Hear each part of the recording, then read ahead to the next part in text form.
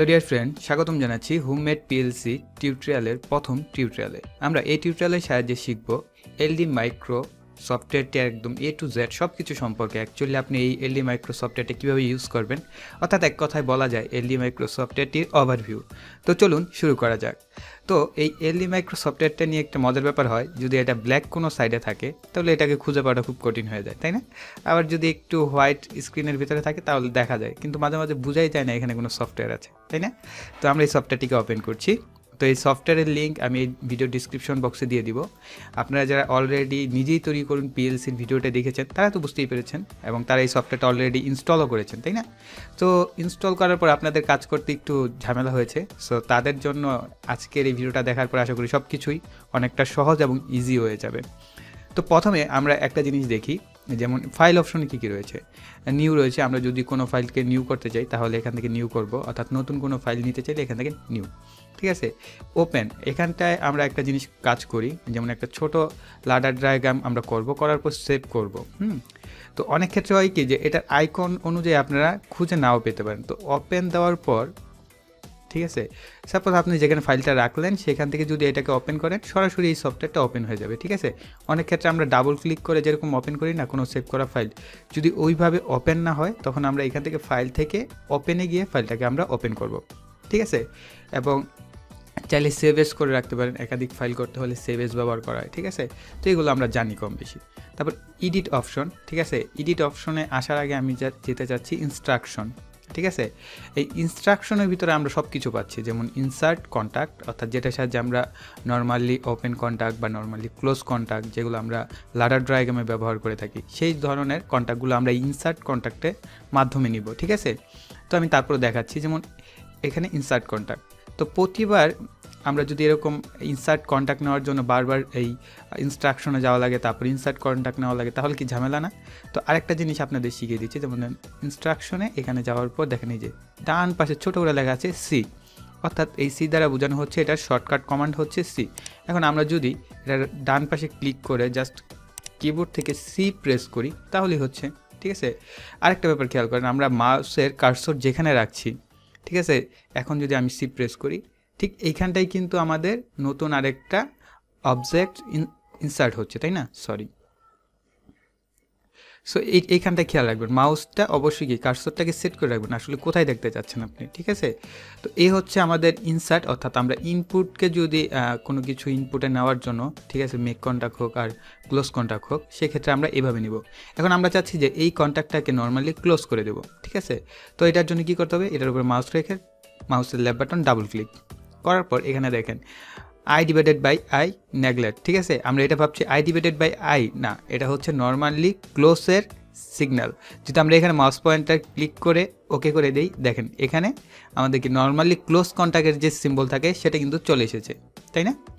ওকে, তো এই গেল এটার অপশন। আমরা এখন আউটপুট নিতে চাই, ঠিক আছে। আউটপুট নেওয়ার জন্য এখানে জাস্ট মাউসের কার্সর রাখবো, সরি, রেখে আবার যাই ইনস্ট্রাকশনে, ঠিক আছে। আমরা এখান থেকে কমান্ডটা দেখে নিই, যেমন দেখেন ইনসার্ট কয়েলের জন্য হচ্ছে শর্টকাট কমান্ড বড় হাতের এল, ঠিক আছে। বড় হাতের এল লাগবে না, জাস্ট এল প্রেস করলেই হবে, ঠিক আছে। আমি দেখাচ্ছি, জাস্ট এখানে রেখে আমি কিবোর্ড থেকে এল প্রেস করছি, ওকে, আমাদের হয়ে গেল আউটপুট কয়েল। তো আমরা ইনপুট আউটপুটের যে সমস্ত কম্পোনেন্ট বলেন বা লাডারের যে কম্পোনেন্টগুলো আছে এগুলো আমরা নেওয়া শিখে গেছি, ইনপুট আউটপুট কীভাবে নিতে হয়, ঠিক আছে।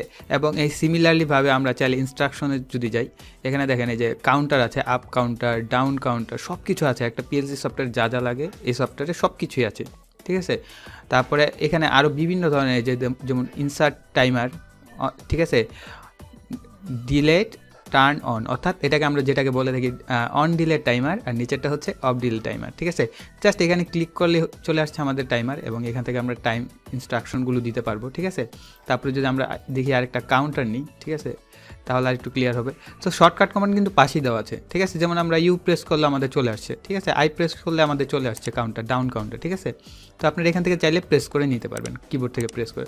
তো এখানে কাউন্টার নিলাম, যদি এগুলো অগোছালোভাবে নিচ্ছি জাস্ট আপনাদের বোঝানোর জন্য, ঠিক আছে। এগুলো কিন্তু কোনো প্রোগ্রাম না, ওকে। তো এখন আমাদের পরবর্তী অপশনে যেটা দরকার হবে, যেমন একটা রাং, এই পুরোটাকে বলা হয় রাং, ঠিক আছে। আর এটাকে বলা হয় পাওয়ার রেল, ঠিক আছে। দুই পাশে দুইটা পাওয়ার রেল রয়েছে এবং মাঝেরটাকে বলা হয় রাং। তো আমরা একটা রাঙের ভিতরে আমরা সব কিছু নিলাম, কিন্তু আমাদের তো আরও রাঙের দরকার হবে আমরা লাডার ড্রাগন করতে হলে, তাই না? আমরা চিত্রে দেখেছি বা বিভিন্ন সফটওয়্যারে দেখেছি।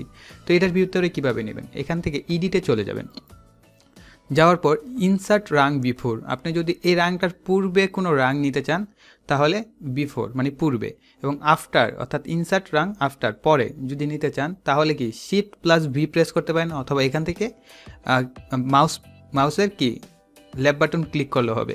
কিন্তু মাউস ক্লিক করা কি বারবার পসিবল, মানে এটা একটা বিরক্তকর লাগে, তাই না?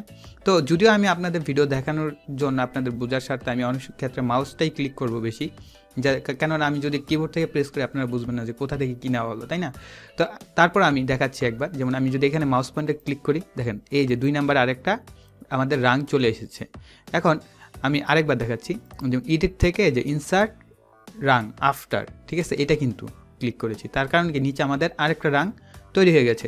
এখন যদি আমরা কিবোর্ড থেকে দেখেন শিফট এবং ভি প্রেস করি, একত্রে প্রেস করতে হবে, কিবোর্ডে শিফট এবং ভি একসাথে প্রেস করলে এই যে দেখেন আরেকটা রাং হয়ে গেছে। আমরা যদি আরেকবার প্রেস করি, যতবার প্রেস করবেন অতগুলো রাং নিয়ে আপনি কাজ করতে পারবেন, ঠিক আছে? তো আমরা এখানে যদি কোনো কম্পোনেন্ট নেই, যেমন সি প্রেস করি, তাহলে এই যে আমাদের ইনপুট কন্ডিশনগুলো চলে আসছে, তাই না? তো এইভাবে আপনারা কি ইনপুট আউটপুটগুলো নিতে পারতেছেন। তারপর আরও কিছু অপশন আছে যেগুলো আমাদের খুবই দরকার হবে, যেমন এই যে মুভ সিলেক্টেড যে রাংটা আছে, আমরা যদি এই রাংটাকে, ঠিক আছে, উপরে নিতে চাই তাহলে আমরা কি প্রেস করব, শিফট এবং আমাদের কিবোর্ডের আপ অ্যারো আছে, ঠিক আছে, এটাকে প্রেস করব, দেখেন উপরে চলে আসছে। যদি এটা একই তাই বোঝা যাচ্ছে না, আপ অ্যারো দ্বার আপ, খেয়াল করেন এই পাশে এটা হচ্ছে আমাদের একটা কম্পোনেন্ট বেশি আর এটা একটা কম্পোনেন্ট কম, তো আমরা শিফট প্রেস করে ডাউন অ্যারো প্রেস করছি তাহলে নিচে চলে আসছে, ঠিক আছে, রাংটা, ঠিক আছে। আমরা চাইলে এইভাবে শর্টকাটলি মুভিং করাতে পারবো। আর যদি আপ অ্যারো প্রেস করি তাহলে উপরে চলে যাচ্ছে, আর ডাউন অ্যারো প্রেস করি তাহলে নিচে চলে আসছে, ঠিক আছে, ক্লিয়ার এই ব্যাপারটা। তারপর আমরা যদি কোনো রাংকে ডিলেট করতে চাই তাহলে কিন্তু আমরা বরাবর ডিলেট প্রেস করলে ডিলেট হবে না, শুধু ওই কম্পোনেন্টটা ডিলেট হবে, আমাদের শিফট প্রেস করে ডিলেট প্রেস করতে হবে, এই যে ডিলেট হয়ে গেল, ঠিক আছে। এই হচ্ছে আমাদের ডিলেট অপশন। এবং আমরা যদি আন্ডো করতে চাই, মানে আমাদের এই লাইনটা যদি আবার ফিরিয়ে পেতে চাই তাহলে সিটিআরএল বা কন্ট্রোল যেটাই বলেন এটাকে একসাথে প্রেস করে কন্ট্রোল জেড, ওকে চলে এসেছে। কিন্তু আবার আমরা যদি এটাকে আবার রিডু করতে চাই, অর্থাৎ আবার পূর্বের অবস্থায় উল্টা দিকে যেতে চাই, তাহলে আমাদের কি সিটিআরএল বা কন্ট্রোল প্রেস করতে হবে কি ওয়াই, রাইট। এখন আমরা এই ফাইলটাকে এখান থেকে সিমুলেশন অপশন আছে, এখান থেকে আমরা সিমুলেশন করে দেখতে পারবো, ঠিক আছে। তারপরে কম্পাইল আছে, আমরা কম্পাইল করে দেখতে পারবো আমাদের এখানে কোনো ইরর বা কোনো ভুল আমরা করেছি কিনা সেটা, ঠিক আছে।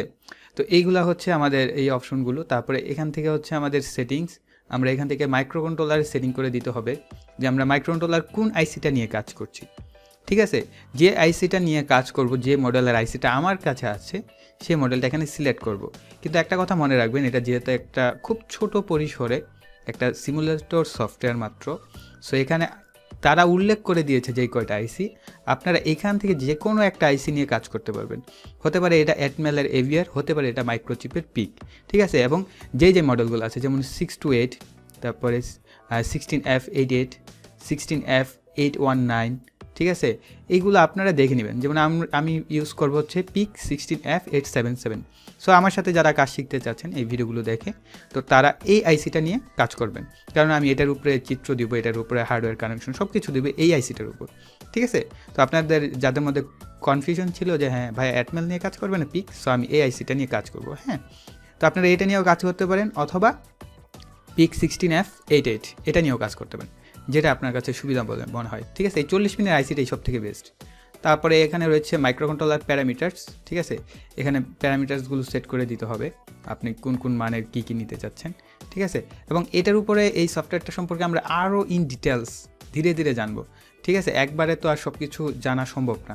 আমি যতটুকু দিলাম আপনারা বিভিন্ন লাডার ডায়াগ্রাম নেট থেকে ডাউনলোড করে দেখে, ঠিক আছে, অথবা আপনি নিজে টুকিটাকি চেষ্টা করতে থাকেন, যেমন উপরে রাং কীভাবে সরাবেন বা এক দিকে কীভাবে ডিলেট অপশন, আমার এই ভিডিওগুলো যে ইনস্ট্রাকশনগুলো শুনলেন বা কীভাবে শর্টকাট কমান্ডগুলো ব্যবহার করতে হয়, এইগুলোকে জাস্ট একটু চর্চা করতে থাকেন, সো এই ছিল আমাদের ভিডিও। আশা করি ভিডিওটি আপনাদের ভালো লেগেছে। ভালো লাগলে কষ্ট করে একটা লাইক দিয়ে দেন, ভিডিওটি শেয়ার করুন আপনার ফ্রেন্ডসদের সাথে। আর আপনাদের যদি কোনো প্রশ্ন থাকে তাহলে লিখে ফেলুন কমেন্টে। আর যারা এখন আমাদের চ্যানেলটি সাবস্ক্রাইব করেনি, চ্যানেলটিকে সাবস্ক্রাইব করে রাখুন এবং পাশে থাকা বেল আইকনটি অ্যাক্টিভ করে রাখুন পরবর্তী ভিডিও পাওয়ার জন্য। আর যারা সাবস্ক্রাইব করেছেন তাদেরকে অসংখ্য ধন্যবাদ জানিয়ে এখানেই বিদায় নিচ্ছি। সকলে ভালো থাকবেন, সুস্থ থাকবেন, টাটা।